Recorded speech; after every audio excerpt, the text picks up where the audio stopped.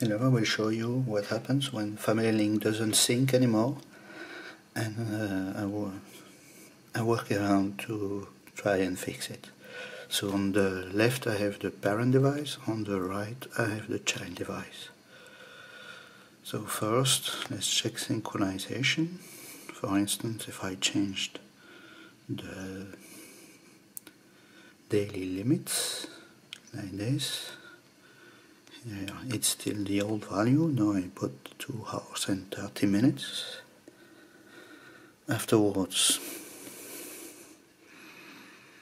I refresh it manually in the child Family Link application, and then it does work.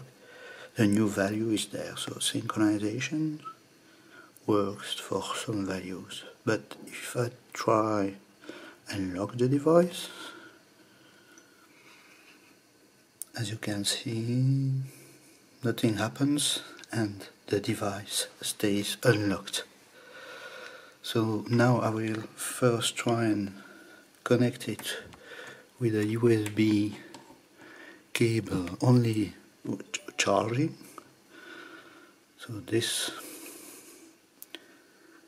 there, as you can see, Family Link now is working again, and it is locked, and I can unlock it.